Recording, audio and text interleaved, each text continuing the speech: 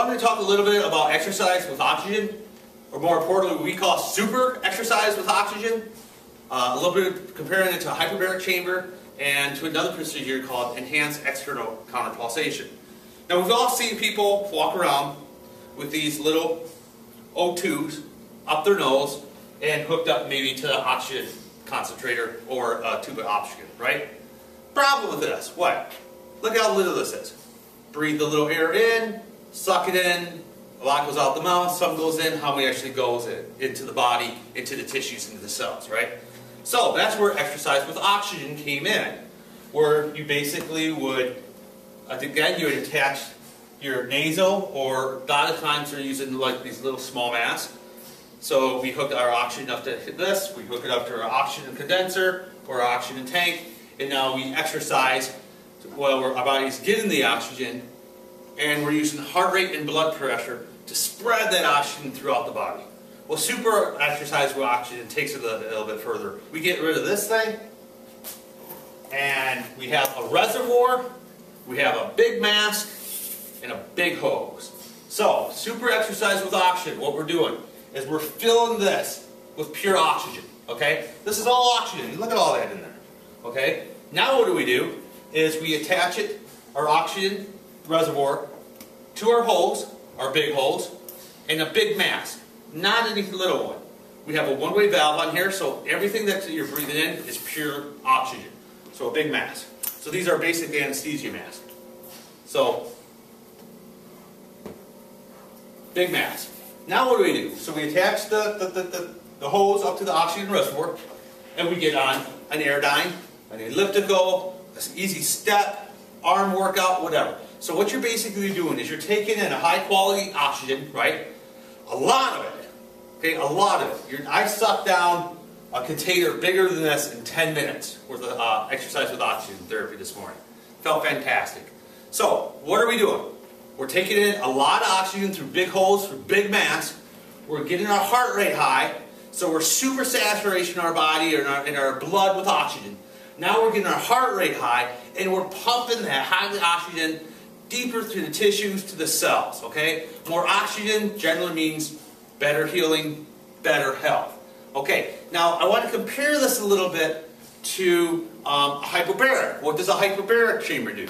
Hyperbaric chamber puts you in a chamber, fills that up with oxygen, and then increases pressure, right? And they're using the pressure of the chamber to try to push that oxygen through the cells, right?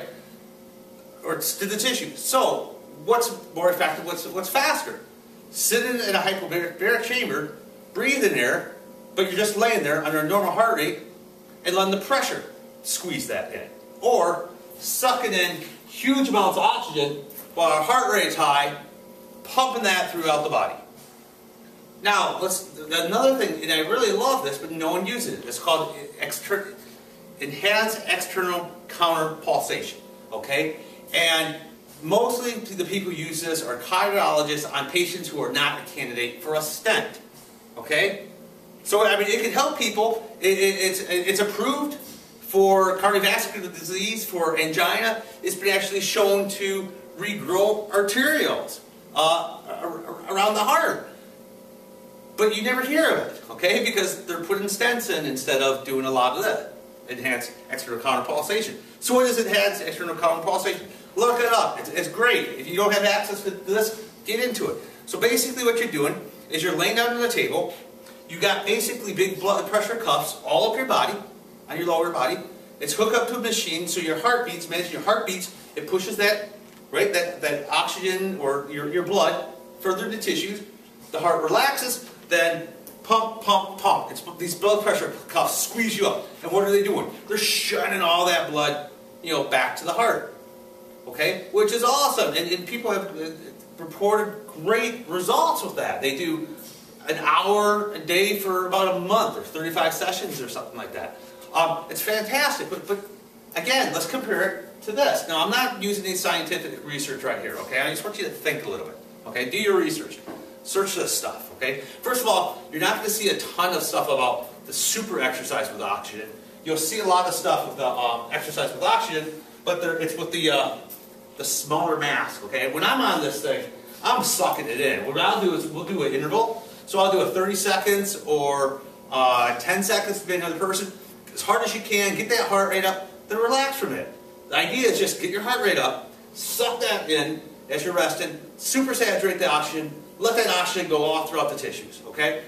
So again, back to the enhanced external counter pulsation, okay? That's awesome, but like I said, that's just basically pumping the blood back to the heart, which is great, and it's been shown to do this great stuff.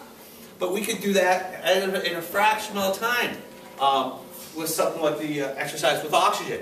And one thing we could do also after that is do strength training.